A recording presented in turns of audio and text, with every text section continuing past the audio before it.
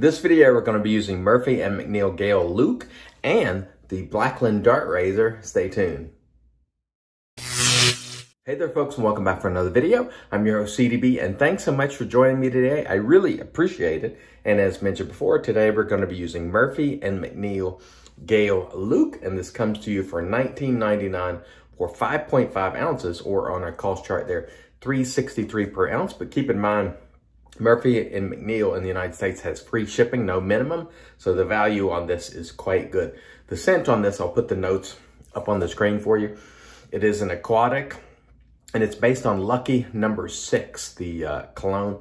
To me, it's lightly scented, and there's nothing that really comes to the surface. I think you get the aquatic notes and the neroli primarily.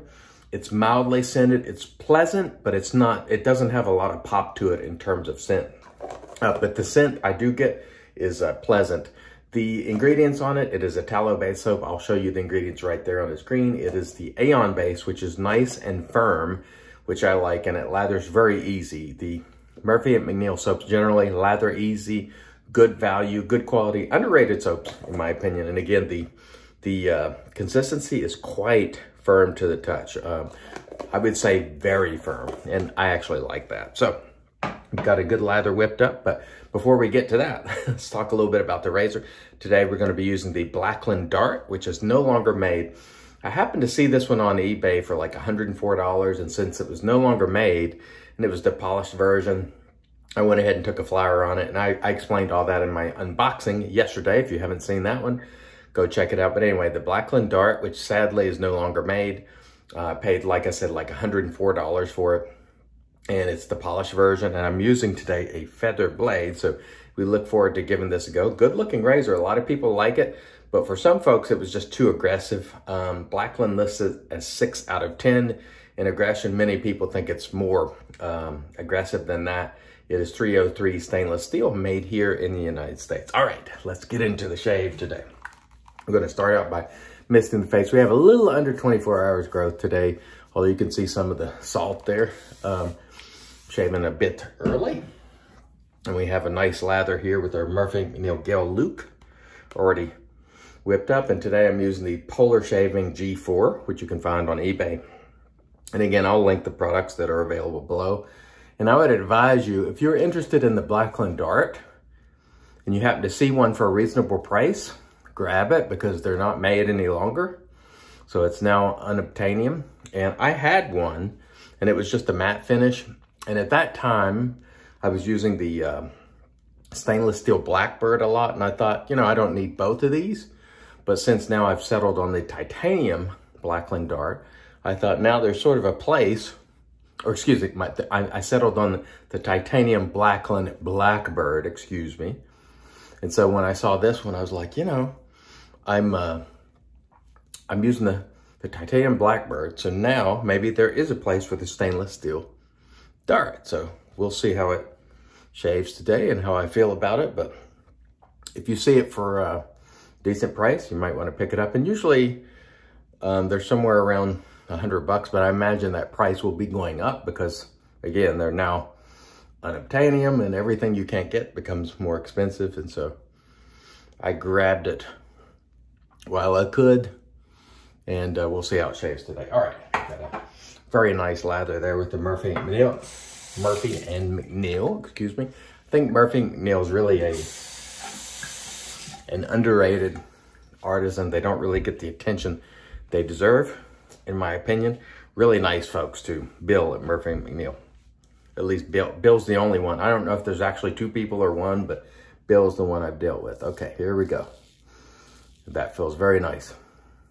The feather blade in here is on its 2nd use, I believe. And that feels very, very nice. It doesn't feel overly aggressive, but there's definitely some blade feel to it.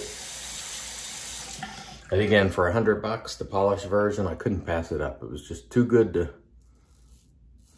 pass on. And I'm expecting a nice, efficient shave from what I remember. And I believe it is delivering that. You definitely feel some blade. I think the Blackbird might be rated by Blackland as a little more aggressive.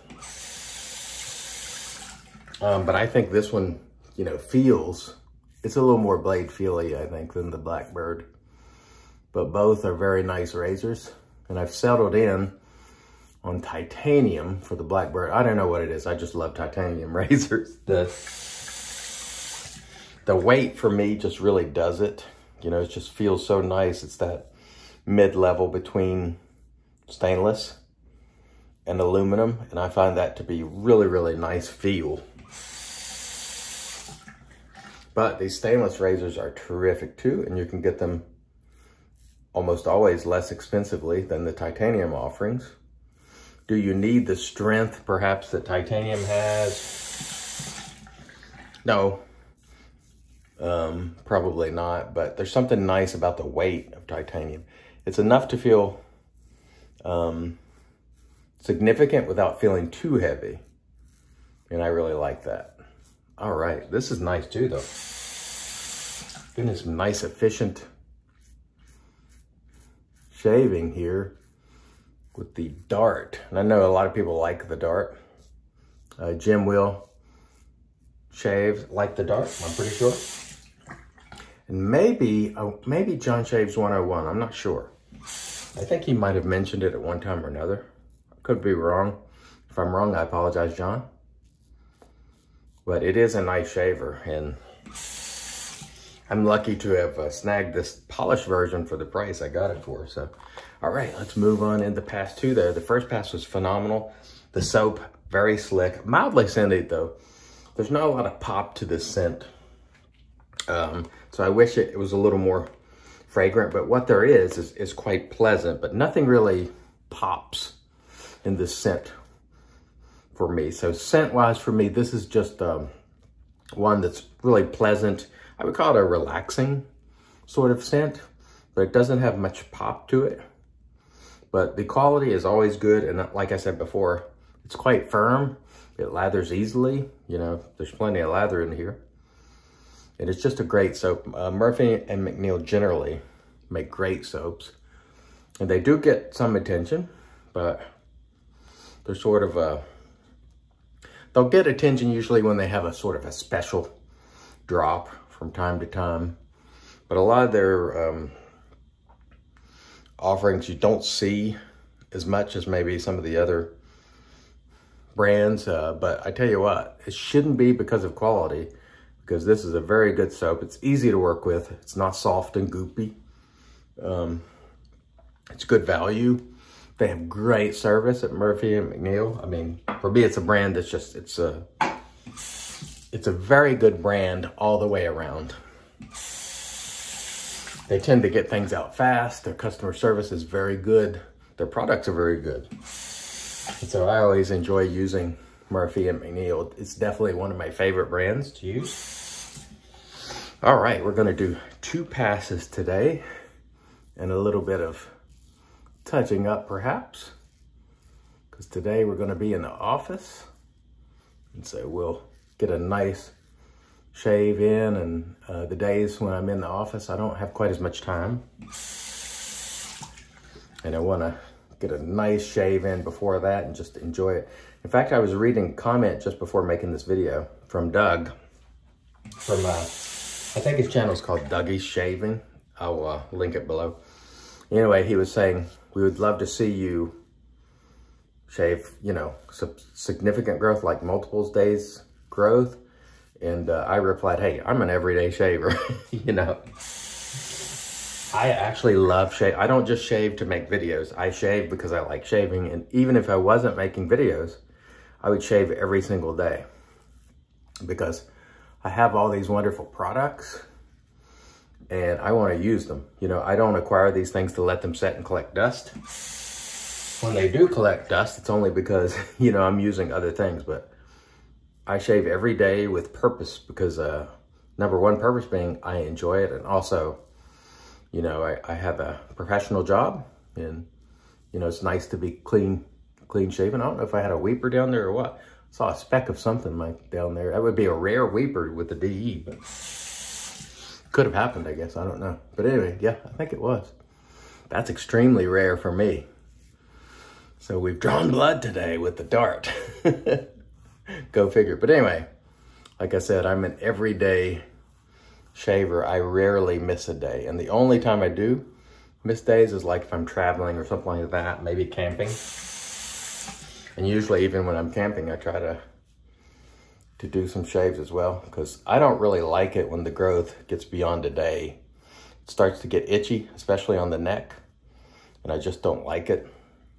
I shave primarily because it's enjoyable, and I really love doing it. And so fun is the #1 reason why I shave. The videos are secondary to that. Like I said before, if I wasn't making videos, I'd still shave every day because I just enjoy it. You know, you have all this stuff, you may as well use it. That's just my perspective. I know there are some shaving enthusiasts who don't shave daily, or even some only shave a couple times a week. That's entirely okay. Do whatever is enjoyable. But for me, when I enjoy something as much as I do shaving, I want to do it as often as I can. And generally, for me, that's about 11 times a week, because I shave my head every other day. So I'm doing about 11 shaves per week. And I enjoy every single one immensely. And that's why I do it. So assuming that there's nothing wrong, or I'm not traveling, you won't see me with more, excuse me, tongue twisted there, than 24 hours growth typically, unless there's a problem, or I happen to be traveling, or there's just some reason why I'm sick, you know. There would have to be something going on there. All right, that was an excellent shave, minus the weeper. Rare weeper, the dart has drawn blood today. All right, let me rinse and we'll come back into the post. Stay tuned. And all right, we are back, and off cam we did a warm water rinse to remove the soap, and then we applied our alum. The only space that we had a little bit of burning was right where I had that weeper, so I got a little too close in that area, but otherwise it was a very nice shave. Following the alum, we did a cold water rinse and then toweled off with our Lancaster towel prior to applying the Thayer's Magic, because it's made by witches. I had a very nice shave today with the Murphy and McNeil Gael Luc. Again, this scent, there's not a lot of pop to it. It's just a pleasant, relaxing scent. Lightly scented, clean, fresh, sort of aquatic vibe. Very, very nice, but again, not much pop. So if you're looking for a soap with a lot of pop, this one probably is not it, or at least to my nose. But great quality, great service. You just can't beat Murphy and McNeil on that basis. I have to say, we used the Blackland Dart razor, which was very nice.